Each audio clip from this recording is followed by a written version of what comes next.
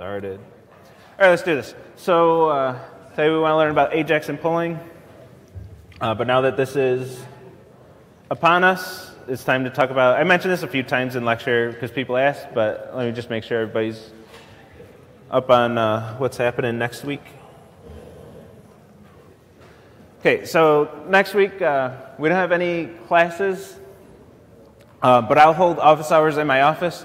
I'll be in there answering any questions you may have. I call this my let me make sure I'm looking right. So I do this because like spring break, spring semester, TAs can't be late. What the hell? So in the spring semester, we have that break right in the middle of the semester, and it's absolutely fantastic. Spring semesters are just perfect because of that. It's so nice having that break. It splits up the semester and everything. We don't have that in the fall semester, so at least... What the fuck?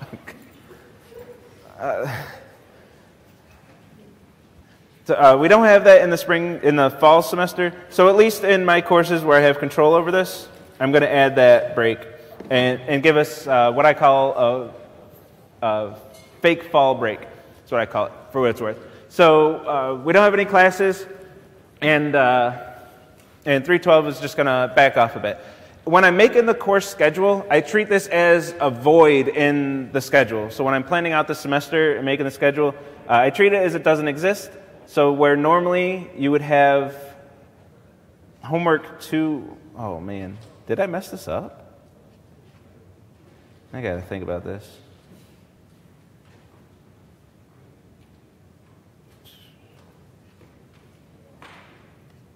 Yeah, okay. Yeah, no. It's fine. So we have 3 weeks of content, and then usually you have a week to work on the homework without extra content, and then the following Monday is when the homework would be due. Like that's the general flow of each homework. So you have 3 weeks of instruction, a week to do the homework, and then it's due. So I treat this as a week that doesn't exist in the schedule, so you kind of have an extra week for homework 2, and then homework 2 is not due till a week later, and then on Monday. So I don't expect you to, let me rephrase that. I don't require you to be working over the break. If you don't think about 312 at all for a week, I'm perfectly fine with that. You can absolutely do that. If you want to come to office hours and work on the homework and start working on homework 2, or finishing homework 2, ideally, absolutely you can do that too. So I know some of you will get caught up on things over that week. I know you have a lot of midterms and other semesters. Jeez, I can't even think today. It's getting worse each lecture. I got 3 back-to-back lectures, and by today, I don't know, my brain. I know you have midterms and other classes. This is when midterms are really heating up. It's right in the middle of the semester right now, so if you have one midterm, like you're going to have it somewhere around this spot. A lot of them would be next Friday. Like if I had a midterm, it would be right here. So I know you have a lot of midterms that you're going to be working on that. Even though 312 is backing off, your other courses are not, so they're going to be hitting you hard. But I do have a little ask, if you can pretty please do this for me. Sometime over this break, probably on one of the weekends, if you can just take like a day to just chill and actually focus on your mental health and just get yourself in a good state. Spring break's great for that. We have a week where we just chill. You don't think about school for a bit. You come back, I won't say refreshed, but at least not completely exhausted. In the fall semesters, by the time we get to right before, like the week before our Thanksgiving break, or our fall break, our actual fall break, we're all so exhausted. Myself, the TAs, all of you, we're all just so exhausted and burnt out by the time we get there that it's tough to close out the semester. We're all just looking forward to the break. So if you can at least take one of those days and try to recharge a little bit, so going into the rest of the semester, you're not just absolutely destroying your mental health. That'd be awesome. Because the fall semester is just brutal. By the time we get to fall break, we're all fried. And then it takes all winter break to recover. Then we got to do it again in the spring. It's a brutal schedule, being in academia. So with that, let's talk about AJAX. I'll try to get through these slides fairly quickly because I want to do a demo after this. What did I just do? Did I not wait for that to download? Download. If I just mentioned this in my last lecture, so it's on my mind. But if you're ever wondering why I download each set of slides, it says like, this is your 5th copy of this slide deck. And I have all these slides downloaded. I always want to, when I start a lecture, start at the course website and show you that I'm presenting from the exact slides that you have access to on the course website. I had a lot of lectures where what's posted was different than, like the professor made last minute changes and stuff, and what they're presenting from is different from what I had access to on the website. I don't like that, so I don't do that. So I always start from the course website to just absolutely verify, hey, I am using the same exact thing that I have posted. But with that, AJAX and polling. Let's talk about it. So we have our sites now where users can interact with each other by the end of homework 2. And by the way, this isn't homework 2 content, and Wednesday wasn't homework 2 content. It is still in the 3 weeks for homework 2, but on Monday, that's when I finished up everything you need for homework 2. So I'm going to start setting up homework 3 at this point. So after homework 2, we have a way for users to interact with each other, but it does require a page load and a form submission. So you have to click send on the form. That sends information. Your page reloads. But what about other people? Other people want to see your image with your caption. They want to see your messages and stuff. They're sitting there staring at the page. But if you submit something with the form, they got to go up to that refresh button, hit refresh or F5 before they can see your content. Not exactly the functionality and the user experience that we want or expect from our apps. You wouldn't expect that from an app that you use these days. You would expect to see the post as it comes. I guess depending on what site you're using. But especially if it's a chat app, if I'm trying to interact with somebody live and share text-based information, have a conversation, I'm expecting their messages to pop up right away as soon as they're sent. I hope you all agree with that. That's the feature we want from a lot of pages we visit. Yeah. Is that like what Twitter does with the likes? Yeah. Yeah, I don't know. I'm not familiar off the top of my head what exact mechanism Twitter uses for that, but they'll use one of the things that we're going to mention here. Either polling, long polling, and eventually WebSockets when we come back from the fake break. So we have this need to see new content without reloading the page. So if we want a chat app, I use this in lecture examples just because it's the easiest, the most basic conceptual thing where we have a need like this. We have a chat app. We just want to see each other's messages. That's all we want. We just want to have a conversation online. We don't want to be refreshing the page, though. So what we need, or what we could have with the tools we have, I don't know. We're eventually going to use WebSockets, so I don't want to say we need this. Because we're not actually going to implement AJAX in this class, unless you want to. You're welcome to in some of the, when we get to homework 4, there's decisions that you can make. You can use WebSockets or AJAX, but I don't require AJAX, I should say. But we want to make a get and post request. Get to get all the chat history and the new messages, and post to send new messages. We want to send these HTTP requests after the page loads, and ideally without refreshing the page. That's where AJAX is going to come in. Asynchronous JavaScript and XML. That and XML is kind of just along for the ride at this point. But AJAX is making HTTP requests asynchronously. So with an AJAX request, we're going to write some JavaScript that's going to make an HTTP request, get the response, and then do whatever we want it to do with that response in our code and after the page loads without reloading the page again.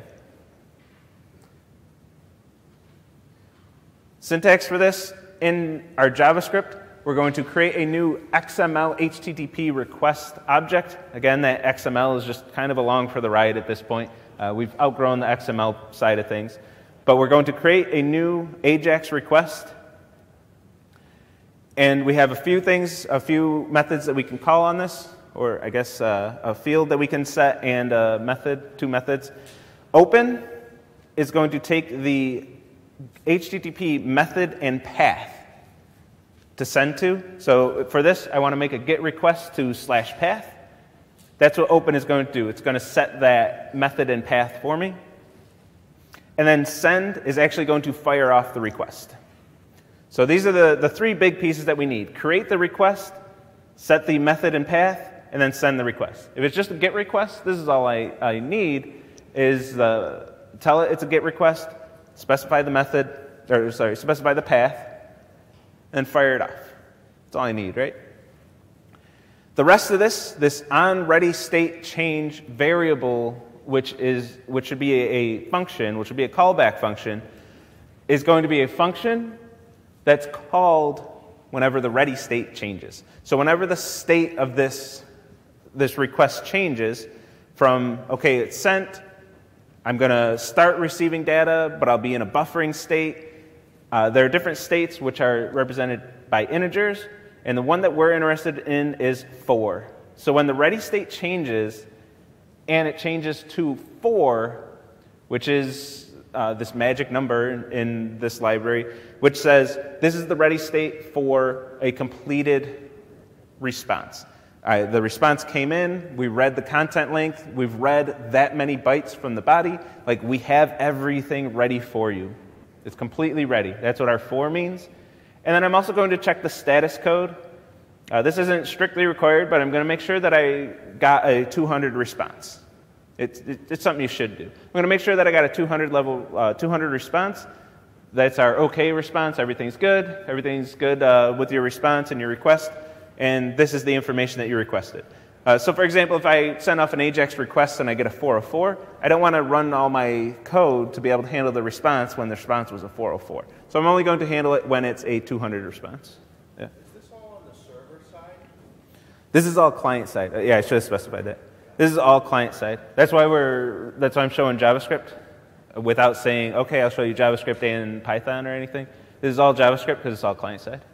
Have to do this in JavaScript. And then the first request that the browser sends to the server, and then the server returns the JavaScript, that would be what the server returns under JavaScript? Mm-hmm. Yeah, so this code will be in the JavaScript. So your request, so to fill it into the big picture, the client's going to our site. It's going to create a TCP connection with our server, say, give me your HTML. We send the HTML. The HTML says, you also need this JavaScript and other things. Okay, you request the JavaScript, download it. The JavaScript will contain some code that looks like this that fires off AJAX requests, and then the site's going to fire off AJAX requests and get the responses after the page loads. It's going to continue to fire off HTTP requests. And then once this is the case, the ready state changed, we're done buffering, we read the whole thing, we got a 200 response, then it's do what you do. Whatever you need to do with that response or whatever you want to do with that response. If you're making a request for the chat history, you're going to render that to the page and add all that content wherever you need to add it with whatever formatting you want. You would add that with your JavaScript inside here. Of course, I'm just logging it to the console because it's just a lecture example. But this is where you would do whatever you're going to do with it. You want to make a post request? Same thing. You got to change the path to post. But now when you call send, it's going to take an argument, and that argument is going to be whatever the body of the request should be. And the browser is going to take care of your MIME types and content length and all that stuff for you. Just send it. Just send a string. And the browser is going to handle everything else from there. This is going to send a post request to /path with this as a JSON string to my server.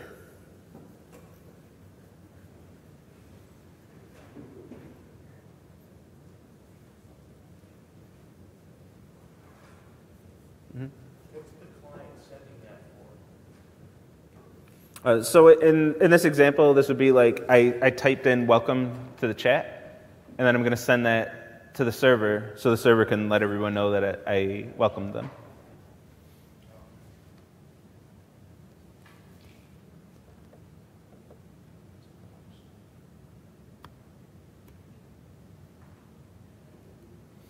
Okay, so we're making HTTP requests after the page loads. Yeah, go us. Why do we want to do this? So a few of the motivation I alluded to earlier. But we also see this. You see this every day, pretty much every time you visit a modern website. You're going to see this. You go to a website, the page loads, but there's like nothing there. And then slowly all the content starts filling in. You see this constantly. So you're requesting the HTML. The HTML comes back, but it's just like a skeleton of the page, and that loads really fast. One thing we like for user experience online is that the page loads really fast. So for that initial page load, we're just sending HTML, and that's what you see, like as fast as that HTML can get to you. That's what's going to load. And then after the HTML loads, a whole bunch of AJAX calls are fired off. And as the AJAX calls start coming back, that's where all the content is going to start coming from. And then the JavaScript's going to read that content and render it to the page. All that rendering is happening in JavaScript now.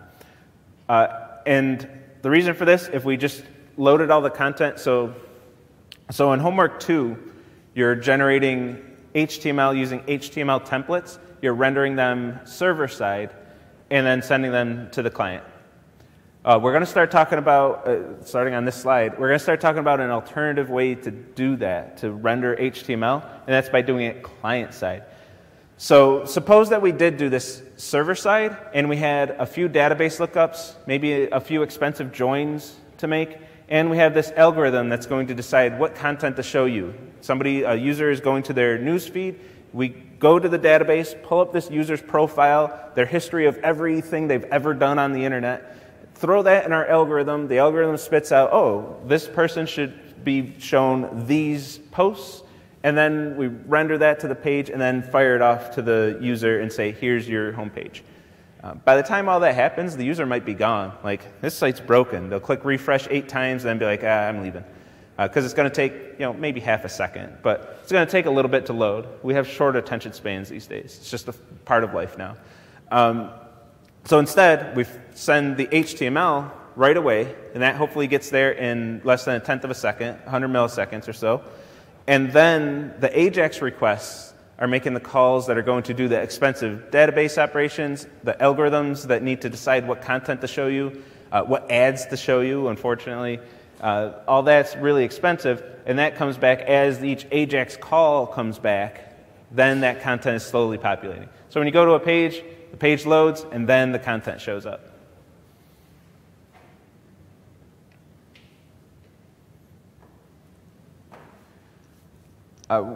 And we also want a better user experience. Why make AJAX calls? Why make calls after the page loads? Better features. If we're just taking page loads and not making AJAX calls or any way of contacting the server after the page loads, whatever you get, whatever the page loads as, like that's it. That's what you're seeing. That's the content until you refresh. So if we have a way to access the server, access data on the server, and send data to the server after the page loads, it gives us more features that we can build. So instead of reloading the page, which we could have the page reload like constantly, we could just write some JavaScript that says reload the page like every second. We could do that, but we might see flickering. There might be some really awkward user experience. If they're trying to type in a form, their inputs are constantly being eaten as the form reloads with no content on it. Then we write extra JavaScript to save their content, and it gets messy. And the extra bandwidth for that is no good.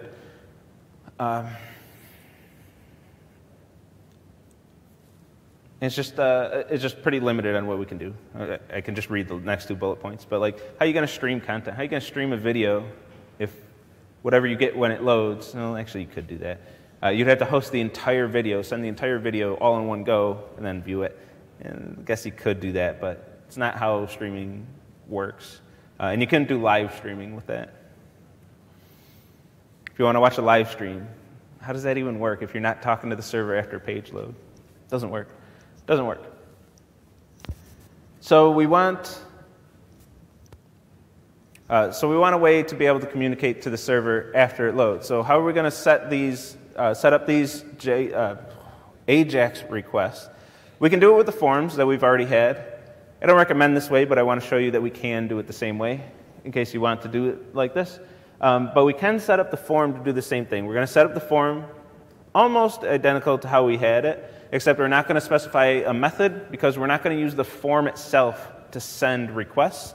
Instead, I'm going to set this on submit. So when somebody clicks the submit button, I'm going to override what that button does by default and replace it with a call to a method that I'll write, the send message with form, which we'll see on the next slide. I'll have this method be called, function at this point, this function be called, and then I'm going to do return false, which says, hey, whatever else you were going to do, don't do that, just do my thing. So now the page isn't going to reload. I'm overriding that page reload that would happen when I submit the form that usually happens, and I'm just calling send message with form when this form is submitted. Does this course cover streaming video? I have in the past, but I can during review week by request, but by default I won't really cover it. I'll talk about it, but I won't go into it in depth like I used to. It's so much work for, it's cool, but it's so much work for not too much payoff. And having you do it on an assignment it gets daunting.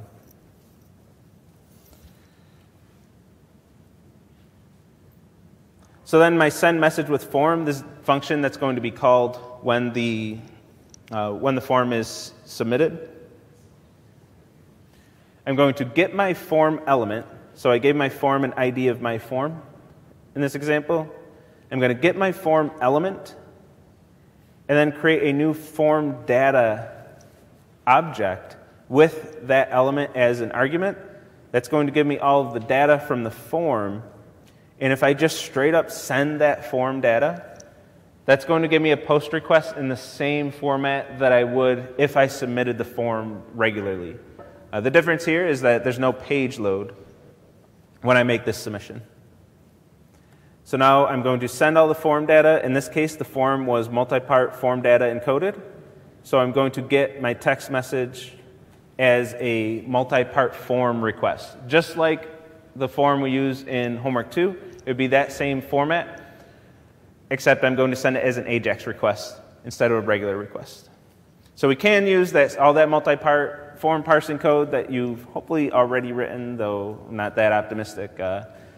Most of you probably haven't started that yet. But all that code that you have written or will write, you could reuse that by setting up your forms this way.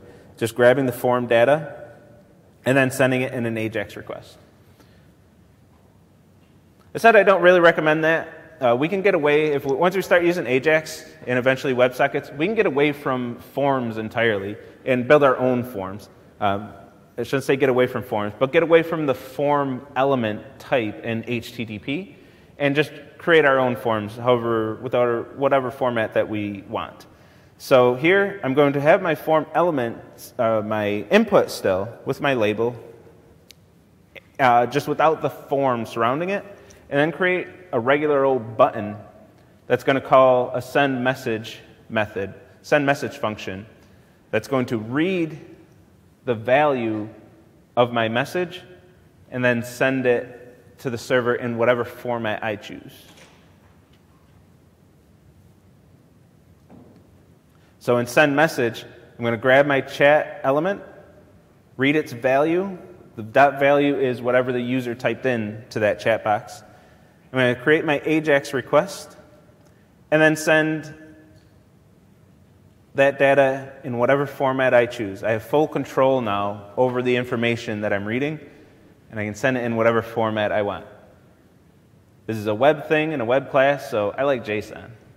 That's just how we like to communicate information over the internet. JSON as a format has really taken over, so why not JSON? Screw this multi-part form data stuff. I'm just going to send JSON encoded as UTF-8. Why not? It can represent just about anything. And with a little work, it could represent any information that we want. Even images, interestingly enough, with base 64 encoding. But we can send this in any format that we want. So after homework 2, you don't want to touch multi-part form parsing anymore because you wrote some really crappy code and didn't write generic code, which a lot of you do.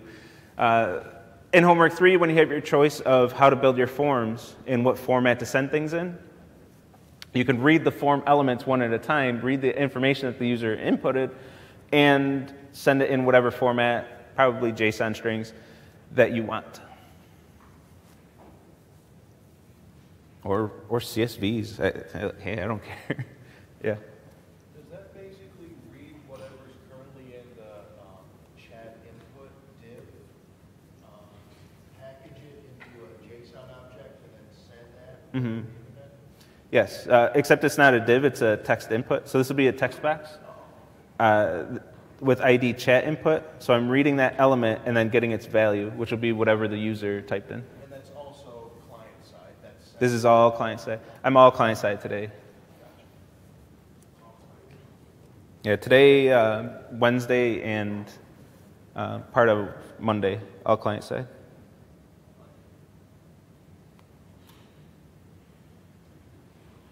What have you found for AJAX requests besides live chat? Like just about everything. So much is like go to your console, your web console in your browser. Go to the network tab and go to like any page, and then notice how many requests come after the page loads. Like after you can see something in your browser window, look at how many requests are still fired off. It's all AJAX. Well, actually, I shouldn't say it's all AJAX. But whenever you see XHR, I think it is, whenever you see that as the type, that's an AJAX request.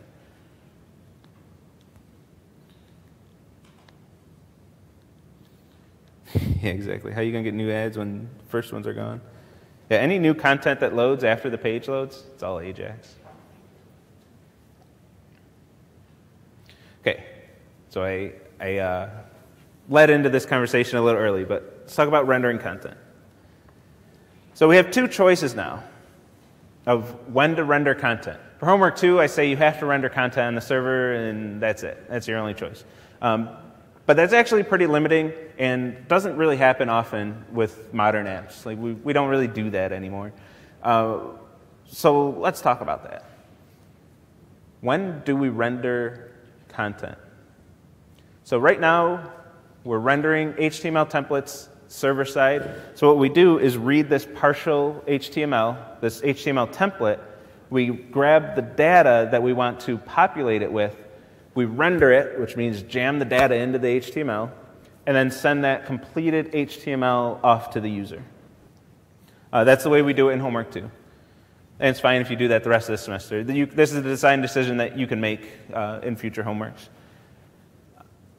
So one downside to this is we're using our CPU. Using server CPU. If you've got 1 million users, whatever CPU that takes to render a template, multiply that by 1 million, and that can add up. Maybe that's an acceptable cost. Maybe that's what you want to do. But it's something that needs to be considered, that CPU that's going to be used, the CPU time, is your server's CPU time when we're rendering like this. It also leads to much slower page loads. Like how I mentioned, you get the HTML and then it renders. We can't do that because we're finalizing the HTML and then sending the whole thing in one go, with the HTML with the data already in it. And what if you want a mobile app? I don't talk about mobile really at all in this course, but what if you want a mobile app, except right now? You build this website, you build your server, its whole purpose is to serve completed HTML to the user, and somebody wants a native mobile app. What do you even do besides rebuild your whole thing? Like your templating engine, anything that works with that, you got to rebuild that if you want a native mobile app. You really can't reuse your endpoints that you have if your endpoints are serving HTML and your apps don't speak HTML. You can. There are ways to do it, but that's how all our RAM disappears, because developers do that way too much. Just take their websites and package them as native apps. How we stop mobile development strangling everything? I'm not sure I understand the question so much. don't develop mobile apps. So personally, I don't understand mobile apps at all. I don't know. I might be, it might be an unpopular opinion, but I don't understand mobile apps. Like, just take your phone, which has a browser, and go to the web app. Web apps are made so mobile friendly these days. Like, just go to the web app. There are very few apps that I actually use, and I don't know. But people demand it, so you got to build them. But I don't get the craze. There's only a few actual apps that I use. Everything else, I just go to the websites. Yeah. Instead of updating the site live when people post stuff, would there be a way to kind of have it reload the site at like every half second? Yes. Is that like an alternative, or is that the same? Yeah. I'll talk about that by the time we get to the end of the lecture. It's called polling. All right, so now we have an alternative. Instead of our server serving the final HTML, our server's going to send, well, the HTML template still. We can't really get around that if we want to be a web app. But we're going to serve the HTML template effectively, and then have endpoints that serve raw data, usually as JSON. So if our web server, if most of it is just an API that's serving data, then we can have the user request the HTML, get some bare bones skeleton HTML, and then hit the API endpoints to say, okay, now I need my news feed, now I need my DMs and notifications, now I need my ads, and send all these AJAX requests for these different API endpoints that are all serving different content. I get all this JSON back, and then the JavaScript on the front end renders that JSON into HTML and displays it on the page for the user. And this is how your front-end frameworks are going to work. If you're building a React app, that's like the core of what that's doing, is having all the skeletons for all the templates for the HTML in your JavaScript, and then rendering the content based on API calls that are serving data. That's the core of how that's going. Advantages and disadvantages. One, depending on how you see it and what your app is, you are using the user's CPU. You can see this as an advantage or a disadvantage. One, it's going to chew up your user's CPU. It's going to cost more for your users to visit your site, but maybe not noticeably much more, especially since every site does this. I don't think anybody really cares that much.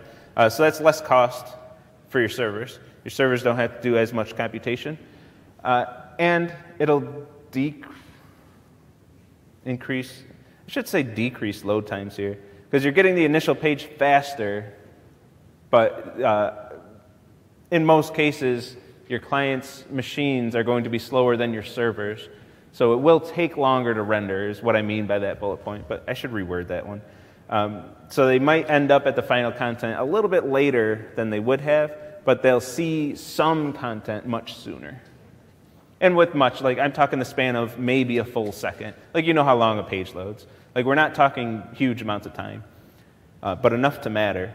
If a page loads in 900 milliseconds versus 700 milliseconds, like, that's a noticeable difference. Now, if your server's main goal is to just have these API endpoints that serve JSON data, just raw data, and you want to build that mobile app, no big deal. I mean, you still got to do some work to build basically the HTML templates, but in your phone's native environment. You still got to build that. But then you're just going to hit the endpoints the same way you did before, and then figure out how to render that data in the native, in that phone's native stuff. So when you go to a new app, a new platform, what you're building is just the front end. How do I display things on this device? If I want to build a Roku app, how do I build things on that device? Just the front end. If I'm building an Xbox app, how do I build for the front end for this specific device? But I'm not changing anything on the back end. I'm still just hitting the same endpoints. So I think of Netflix with this all the time, because Netflix has apps on like everything. They have an app on everything. They didn't build actual completely new apps for every single device, every single platform that they target. What they do is have their API be able to serve content. Here's all the content. Here's the list of movies for this user. Here's this actual movie, the bytes for this actual movie that I can send. And it's just going to be endpoints serving raw data. And then for each platform they target, they're just going to build a new front end. So they're going to recreate that front end in a lot of different languages for a lot of different platforms. But they're not rewriting Netflix for PS5. Like, they're not rewriting the entire thing. They're just making a new front end with whatever's native to that new environment. Just the look and feel, the Netflix interface that we're used to, because they do a good job of recreating it in all these different environments. But then that interface is connecting to the same APIs that are just serving data. There's just one Netflix server. Well, I shouldn't say one because it's a distributed system. But there's the Netflix server code that they just write once, and it works for all of these platforms.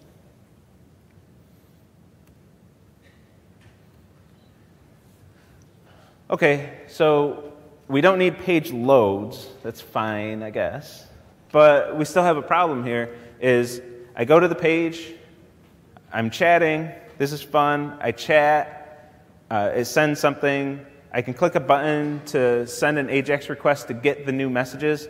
But what if somebody sends a message and I don't actively fire off an AJAX request? Because I don't want to do that. Even though I'm not hitting refresh, I'm just hitting this button that says fire off an AJAX request to get the new chats. I still don't want to do that. So we want it to be actually live so we can have interaction without any action being required to be taken by the users. You want to just be able to sit there, maybe two people are chatting and you just want to watch. I just want to sit there and watch. I want my users to have that ability. So this is where polling comes in. Polling, the concept is actually pretty simple. We're just going to write some JavaScript code, typically just one line of JavaScript code, that just keeps firing off AJAX requests. That's it. That's polling. So I'm going to use this setInterval function that's built into JavaScript. I'm going to write my getMessages function, which I don't have on these slides, but it'll fire off the AJAX requests to get all the chat history and then render it to the screen. And I'm going to call setInterval, which is going to call my function every so many milliseconds. In this case, every second, I'm going to fire off an AJAX request to get new messages. So every second, fire off an AJAX request, get a response, render it to the page. Fire off an AJAX request, get a response, render it to the page. Now the user doesn't have to do anything to get the new messages. My JavaScript's just continuously firing off AJAX requests.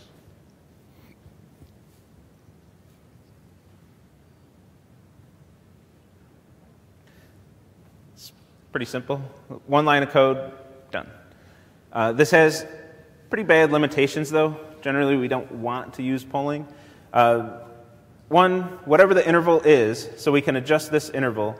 But whatever that interval is, we have this trade-off between how long users have to wait for new content. Users have to wait up to a full second for new content here, which for a chat app, whatever, it's fine.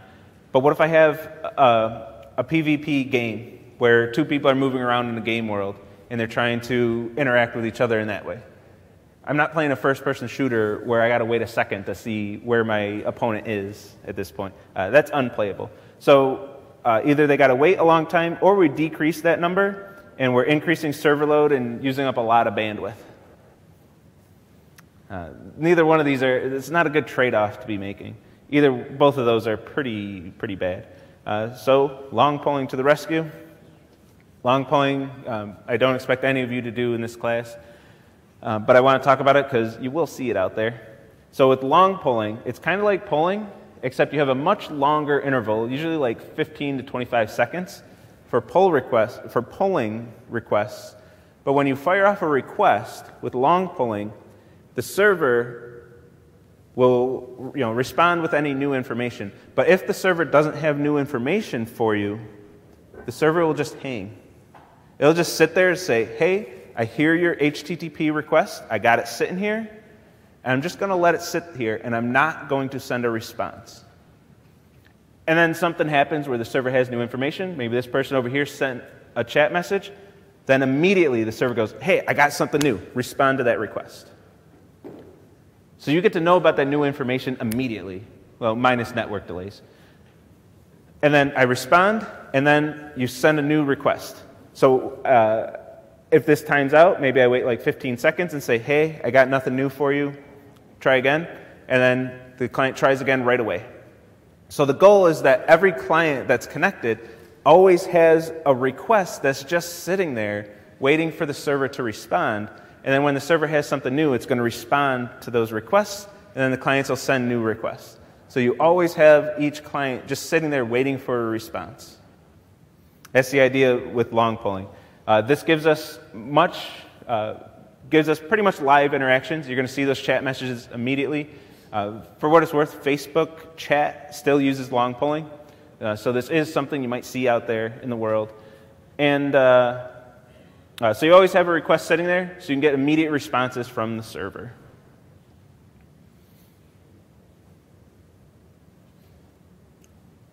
Our actual solution, the one I will require you to implement, is WebSockets, because WebSockets are awesome. One big advantage with long polling, which is getting less and less relevant each day, is that it's compatible with really old browsers. That if somebody has an outdated browser version that existed before WebSockets existed, they can still use a long polling site, because long polling is just built on HTTP. It doesn't require a brand new protocol to use. So there is an advantage there. But it is still used out there. If you work at Facebook, you're probably going to be messing with long polling at some point. Yeah. So if you're playing like COD, would the server only send a response if like my guy moves? With something like that, I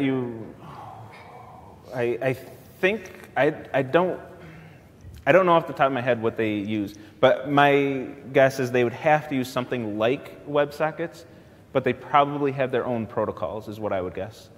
That you connect to their server on some, whatever port that game uses. Like when you play a game like that, sometimes you have to get into your router and do port forwarding. Like that's the port that game runs on, and then it'll speak its own protocol on that port without using any web technologies. I'm pretty sure how those games work. Yeah, because if the internet goes down, you see your opponents like redo the same move over and over. Oh yeah, that's different. That's something else too. So there are all kinds of prediction algorithms to predict where your opponents are. And that's that prediction algorithm going over and over.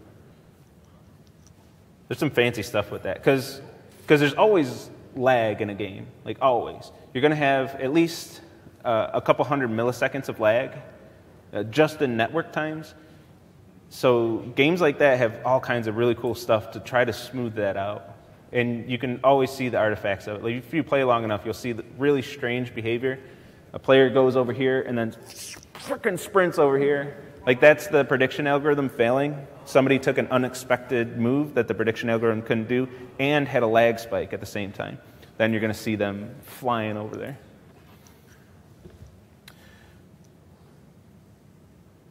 PyCharm. Okay, something I want to talk about for homework 2. I get these questions a lot, so I want to make sure I demo this before homework 2 content's over, is breaking images. So I have this image, which you've all seen, of a cat. It's a legit image. It works. And all I want to do is simulate an HTTP request and save this image. So I'm going to create an HTTP request. I'm going to set my content length to the right part. I'm not actually going to parse the HTTP properly or anything. And I'm going to append the bytes. I'm reading in bytes. And append the image to the end of the bytes. Just like you served an image in homework 1. Basically homework 1, objective 3 code. And then I'm going to parse that request. I'm going to parse it in a very crappy way, a very poor way. Bad. I'm going to start with this one. The very first thing I'm going to do is what a lot of you do, which works for homework 1 just fine. But for homework 2, this is going to start causing trouble, and it has. We've been getting office hour questions about this. Very first thing I'm going to do, I'm going to get this request and split it on my new lines, split it on my CRLFs. And I'm going to parse this thing as usual. The request line is the first line. Splits of 0, that's fine. Read in headers. I'm just going to go through my splits. I'm going to delete a split. I don't know why I did this so weird. I was looking at this code today, reviewing it. I'm like, why did I write it like this? But I'm going to go through my splits, and as long as it's not a blank line, then I know I'm reading headers. Once I reach a blank line, Then I know the rest is my content. I'm going to read that content and then save that image to output.jpg, save the image, and then I'm going to print out the size of the image that I just saved. Who thinks this code is going to work? So I should have my cat here. Oh, frick, I don't. The Python script called break an image, broke an image. So if I look through here, I see the content length I get was 43,000-ish, 44,000-ish.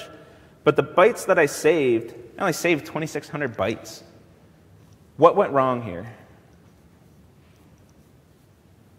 The ranking is that the serial, the problem is that the body is actually double serial, so slash and slash. So it also breaks and you consider it in the headers.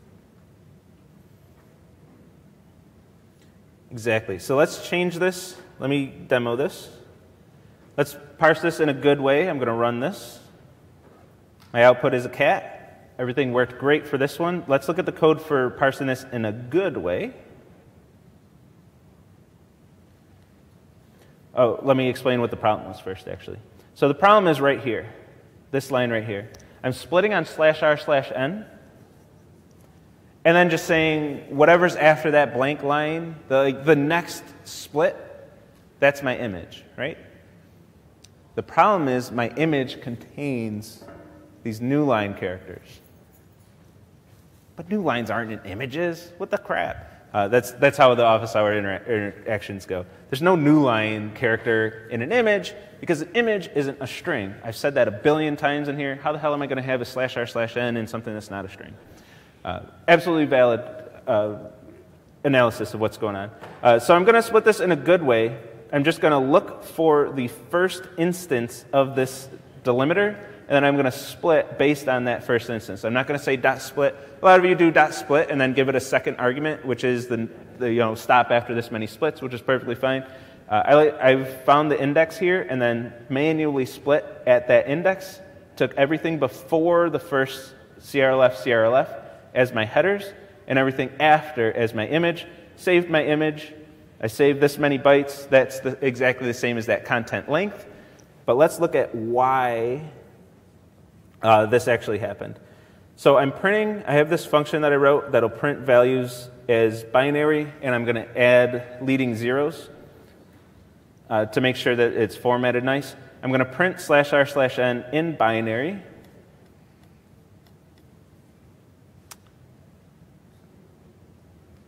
There's a lot of bytes to the image. Where's my sidebar? Get out of here. I don't care.